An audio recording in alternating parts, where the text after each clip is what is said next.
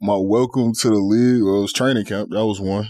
Okay. When they're running. I'd probably say the first time Kobe cussed me out. Oh, what did he say? How did this happen? Man, Training please camp. tell us. Asshole, bro. What did Was it like looking back at it? Was it an asshole move, or was it like, nah, this is him? Nah, it wasn't at all. It wasn't at all because it pushed me, bro. Because I remember it was preseason and we in the locker room, and shout out to Nick Young, bro. And he's one of my vets, so you can imagine like, Oh Lord, what I was going through. But yeah, Nick. I think maybe another teammate, maybe like Jay Hill, Jordan Hill, or I don't remember who it was. We in the locker room talking, and somebody had told me something about what Kobe had said in the media, and I was like, "Bro, Kobe say this or whatever." And me and Nick, somebody else, we talking, and then Kobe come in, right? So Nick, bro, he like, "Hey, Kobe, Juice said that," and Kobe was like, what? Like, so we having this whole conversation. He was like, I don't even remember what he said, bro, in the convo. I just remember he ended it with, take your ass out there and shoot some jump shots with your broke ass jump shot, motherfucker. And that's how it was. And I was hurt. Yeah. I was like, this is my idol. I'm hurt. And sure enough, that's what I went out there and did. I went out there and it's exactly what I did. But like, it was crazy, man, because I was still learning how to shoot the ball. And at the end of the training camp, and like at every practice, bro, I'm like, bro, I'm putting in the work. I'm like, man, I'm gonna shoot these jumpers, whatever it was. And I started making some jumpers, and he was like, that's a little bit of hard work. That's what it is, huh? Okay. You see, so it's some tough love. Yeah, you see what it is. Mm-hmm. And but in the moment, yeah, it hurt. Yeah, it's funny. Roy would tell this story to me about Kobe, Roy Hibbert. And Kobe had broke Roy's nose. It's the year, Roy was wearing a mask, and it came from an elbow from Kobe. And it was funny when he was telling me it, he asked Kobe, like, yo, Kobe, like, and when he went to Kobe, it was like a little kid, like, thinking Kobe was going to be like, oh, no, my bad. I'm sorry I did that. Like, so he like, Kobe, hey, yo, you broke my nose, man. Kobe said, stone face. He said, you should have got the fuck out the way then. and that was him, like, bro. Damn, yo. Like, that was him, bro. That was him. He was like, dog, I thought he was going to at least apologize. It was times where we'd be waiting on the plane. And I remember one time we were waiting on the plane, bro. It was like an hour. And the plane ain't leaving without Kobe. Yeah. And he get there. And like everybody happy he getting on the plane, right? But we being sarcastic. We like, hey, like, Cole, welcome. And he was like, man, y'all motherfuckers better be glad I'm here. And then sat down and say nothing the whole flight. Yeah, no, Lou would tell us the story when we had him. Lou would tell us the story, bro. That's how he was, bro. That's how he was. You literally can't say nothing too far. Plane, and then they'll hear the helicopter coming in. And he'll land. Yeah. And the helicopter might be 50 feet, bro. They got the golf cart, bought a helicopter to golf him to the plane, and then he'll walk on the plane. Yeah. Man, shout out all to black Bean. shades, all that. You know how Bean roll. Were you in the practice with the Charmin? Were you in that the practice? Charmin practice? Yeah. I wasn't in the practice. Okay. But you was there that day? Yeah. What, bro? We don't get one Kobe story explained. We gotta get to the bottom of how this shit happened. I was a rookie, so my leg was broke, so I wasn't soft that day.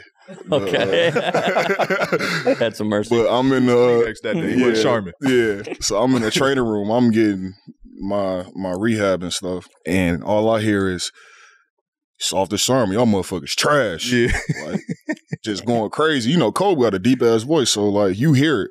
Yeah. You know what I mean? And he just going back and forth, and I hear Nick, you can't guard me, like, you can't guard me, you can't guard me. All that, right? So I just hear the back and forth, right? And then all I remember is like, I'm like, man, what's going on? Like my first year in the NBA was a shock, bro. Yeah. Like, I'm seeing everything, right? So I'm like, man, what's going on? And all I hear is what Mitch was like, or Mitch Kupchak was our GM at the time, and Cole leaving the court. And he like, Mitch, I'm supposed to get better with this shit. I'm supposed to get better with this shit. And then he walk in the locker room. He like, Jew, what the fuck is this, Jew? What the fuck? He's like, I'm supposed to practice? He's like, these motherfuckers making me worse. And he just walked out, bro. And I'm like, bro, damn. I'm seeing this. I'm like, damn. Yeah, like, and what you everybody, say? nobody saying. He dapped me up. I'm like, yeah, they making you worse, Cole. Yeah, they making you worse. And everybody just, slow by one. Everybody started walking to the locker room. Yeah. But yeah, that was a day for sure. Yeah. So you explain both sides of it. Him being that fierce competitor, and then him, being that mentor. I got to know both sides. I had my experience being, a competitor against him. But then as he retired, and then later in my career, I really got to connect with him on like a little bro, big bro type relationship where I can call him up, I can text him.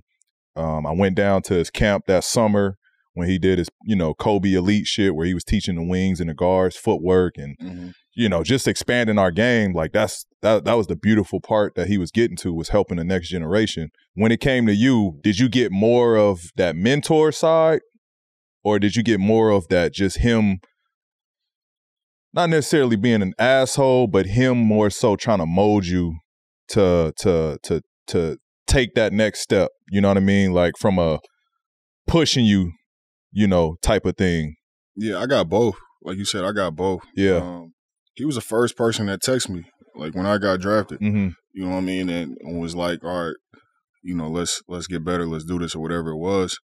But I got both, man. I remember driving out to Newport 4:00 in the morning just to do defensive slides, bro. Like for 2 hours. Called you up to Newport to do defensive slides. Bro, it was the first time in my life I ever did a workout. And we just did straight defense, bro, for 2 hours, bro. Like, but that's how his mind operates. He like, no, you can't slide this way. Yeah, like, you can't do a defense slide. You got to do this. Your feet got to be like this. Your hand like. Do you think a little bit of that was to like test you? No, I think that's really what this motherfucker. You think he I think this is really what he was doing. He was on his way out doing this. Yeah, you know what I mean. But so I got that aspect of him, but I got to know him as a human being too. Mm-hmm.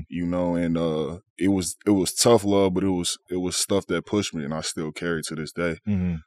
But like as a person, bro, like he loved his family, man. Like loved his family, loved V. And you got to see that softer side of you, but like of him. But like he was a person that really didn't want to show no weakness. Show that shit, huh? Yeah. You know what I mean, he didn't show no weakness. But like if you sit down and talk to him, he was an open book. You can ask him anything. He was an open book. And he was a student. At the heart of who he was a student, bro. So like how we talk about like watching film and figuring it out, that's who he was. Mm-hmm. So like I remember in that time he would break down stuff to me. I'm like, bro, what are you talking about? Mm-hmm. Like it didn't make sense to me at all. Mm-hmm. But like as my career went on, I'm like, oh, that's what you meant. That's what you meant. And that's what I got a lot of from him. Yeah. All right, Jackie, it's kind of sad, but the NBA season is done. But that doesn't mean that Prize Picks is done. What's the next sport that you're going to be making some money on? Golf, baby. I'm all up into that.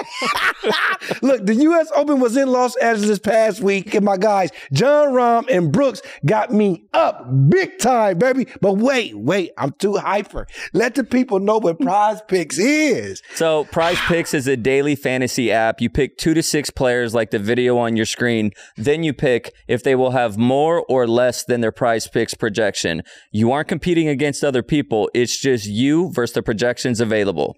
Look, I know how much I won, but tell the people on Prize Picks how much they can win, Dallas. So you guys can win up to 25 times your money on any entry. And on top of that, all first-time users that deposit and use our promo code PODCASTP will receive a 100% instant deposit match up to $100. That means if you deposit $20, Prize Picks will give you $20. If you deposit $100, Prize Picks will give you $100. And y'all already know what time it is.